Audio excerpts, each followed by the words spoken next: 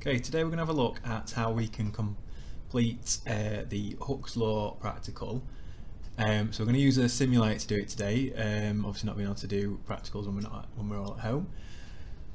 But to do this, I'm going to fill in some of the results and hopefully we can get some sort of idea of how this would play out in real life if we were trying to do it. So first off, we're going to look at what we've actually got here. So we've got a spring, okay, and we've got some masses that we're going to add on to the spring, okay, and you will see that when you add the mass, the spring stretches. So the spring stretches, and we're going to look at how extension is affected by the weight that we put onto the spring. So first off though, what we're going to have to do is look at the mass and turn that into the weight. Okay, so there's a couple of things we need to do here first. This is a little bit more complicated than it looks. So we've got to first off think about our mass, and then we don't want it in grams, we want it in kilograms.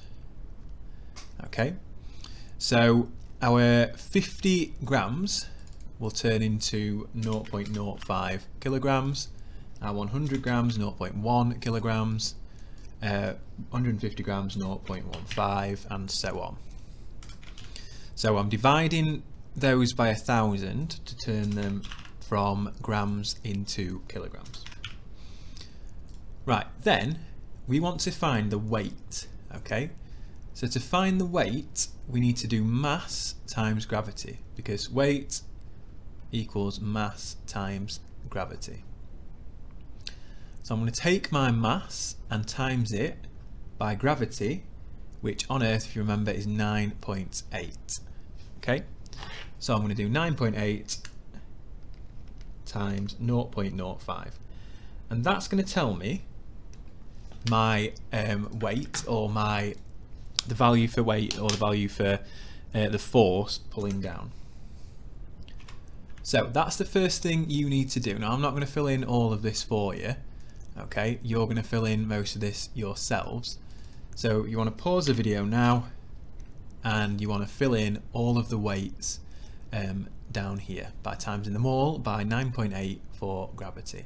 So pause the video now and do that. Okay, once we've done that, we're now going to start looking at how we can fill in our actual results here for the lengths and the extensions. Okay, because we want to get the extension, because we want to see how the weight affects the extension. So we should have worked out the weight now, should have done exactly what I did for that one, and you can now work out the extension for the rest of them. So to start off, I need to know how long was the spring before we started. So if I pop this on here, that blue line there shows the natural length of the spring. So if I measure that from the top, okay, we will see, so if I measure it right from the top, we'll see that the spring is 45, 6, 7, 8 centimeters long.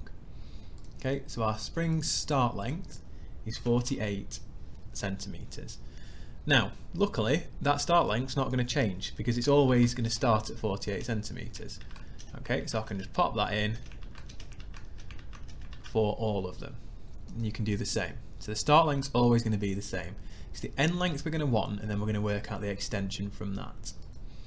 So what I'm going to do is I'm going to add 50 grams of mass on first, which is going to be 0.05 newtons of force, and then we're going to see where that has moved to. So that my red line here will show how much it's extended.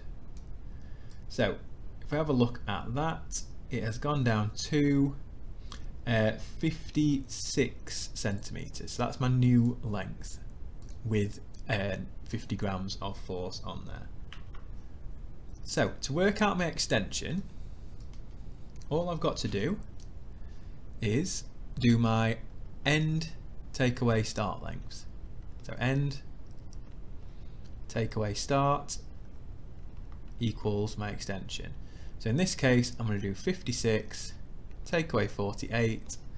Okay, and if I do that, I'm going to get 8 centimeters of extension. So I can pop that in there.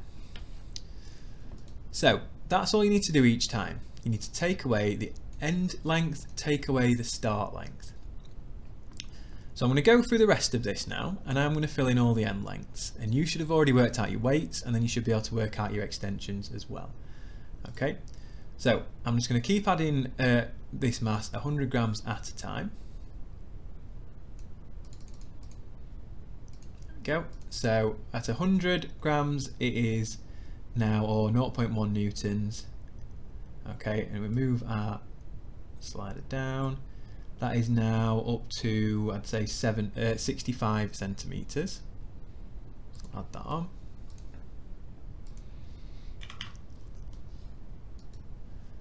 And another 50 grams.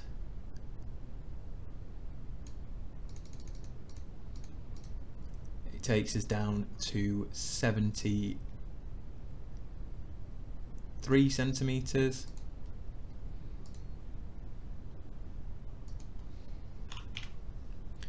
Okay, so I'm gonna just go through and fill the rest of these in without you having to watch all the way through it, because I'm sure you're getting bored of watching me, and then we'll come back and have a look at how we can process that data back in the lesson. Okay, so if you go back into the lesson, I'll have a completed version of this, and then we can go through how we would turn that into data that we need. So I'll show you the completed version, and then we need to go back into the lesson.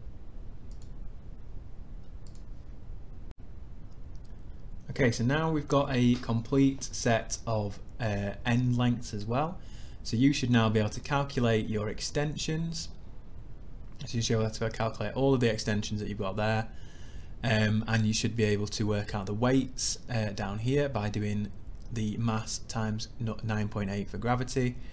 And once you've done that, then we'll go and have a look back through these.